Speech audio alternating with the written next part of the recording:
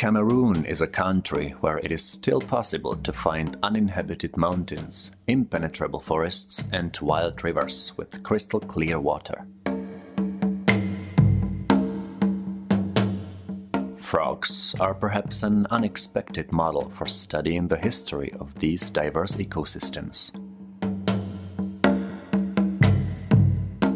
Together with other representatives of herpetofauna, they are one of the less studied groups of vertebrates in Central Africa, and many species are still waiting for their scientific description.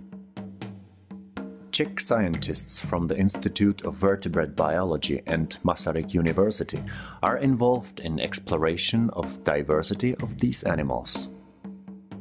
In 2016, Václav Gvoždík, Matěj Dolinaj and other team members studied the Cameroonian frogs from the size of a few centimeters up to the largest frog in the world, the Goliath frog, with weight up to 3 kilograms.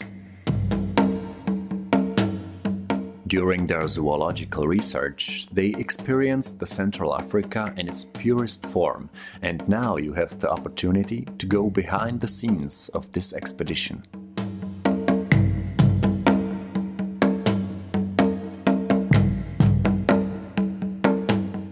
Find out what it's like to go to Cameroon for frogs.